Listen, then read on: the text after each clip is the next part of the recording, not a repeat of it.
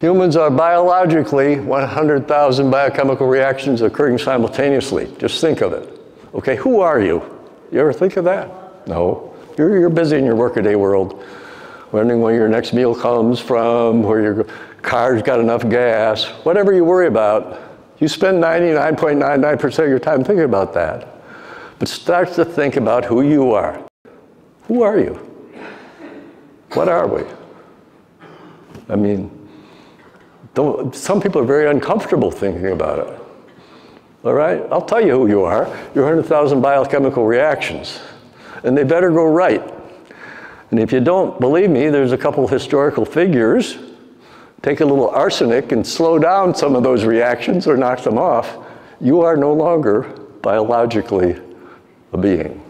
You are in many other ways a being, but you're not biologically a being. Okay? It's the 100,000 biochemical reactions that make up our existence. Okay?